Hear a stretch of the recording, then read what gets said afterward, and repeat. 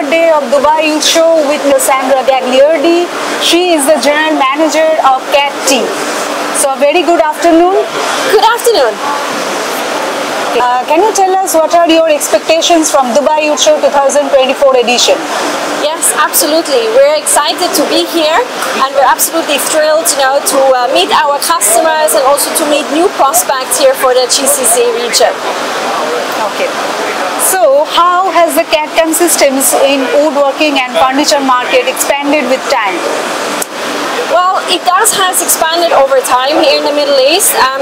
It was more of a traditional joinery market before, but now we have a lot of factories now that invested as well heavily in machines, where you also need data to feed these machines.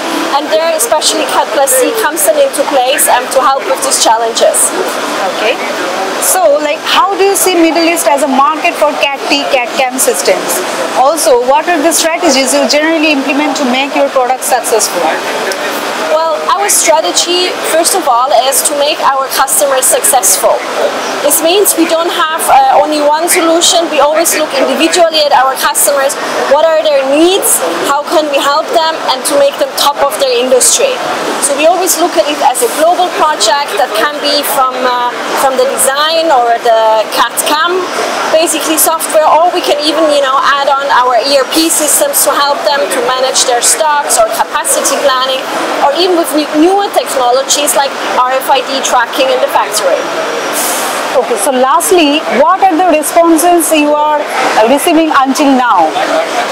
The responses are very good. Everybody's very excited. There are a lot of new factories opening now. People are very well advanced now as well with technology in their factories, with machines, and they're happy to go into the future, and I hope they will go into the future with CAD+T software as well. Okay, so thank you, Sandra, for giving us your time. Thank you so much. Thank you so much.